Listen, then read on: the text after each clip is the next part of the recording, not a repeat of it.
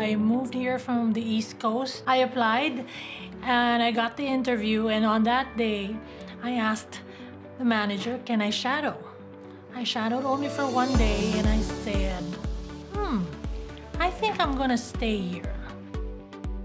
What led me to be here was kind of an ambition of wanting to get into the healthcare. I wanted to get into healthcare because I had a bad motorcycle accident in 2005, so it kind of piqued my interest. Neuroscience stood out to me as I was browsing for different opportunities to become employed, is because it was a specialty unit and it gave me an opportunity to grow and be good at one specific group of patients that I could take care of. I do love all the education that we give to all of our patients and families, and the doctors that we work with are so great, and we have such a great team. It's like a family that we work with. What's great about working with the same group of team is I know what to expect from them and they know what to expect from me. Working together is like a well-oiled machine. It's a different thing every day, honestly, because sometimes we can get medical ICU patients to where we see a little bit of that, but for the most part, it's any kind of stroke that we have,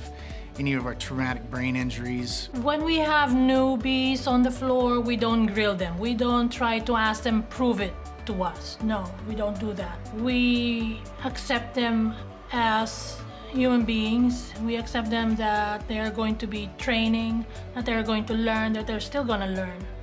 And that's how we are. Teamwork is key to our unit, actually. We take care of a very difficult group of patients. A lot of them have mobility issues or cognitive issues, and so making sure they are safe in our beds and they're properly taken care of takes a team. The team cohesiveness that we have here, when anything goes wrong or anybody needs help or anybody has questions, there's always somebody there that is eager to help us, eager to train us, and eager to jump in and say, okay, we can do this. You're not alone. If they decided to join the neurosurgery team, there will be a lot to learn. We will support them in every facet of neurosurgery. You have to be willing to grow. There's a lot of growth that happens here. Yeah, community actually offers a very good externship program that allows for students that are finishing their nursing programs to participate and really have a hands-on experience taking care of patients, and learn from some of the senior staff that are taking care of these patients. We want to make sure that everybody is welcome, and if you feel like you want to be a part of a family, I mean, I think this is a great place to show that, to be a part of that. At the end of the day, when a family comes to me and says, Angelica, are you going to take care of my mom? Angelica, you're going to take care of my kid? Yes, it's fulfilling despite the heaviness of your job, your task for 12 hours.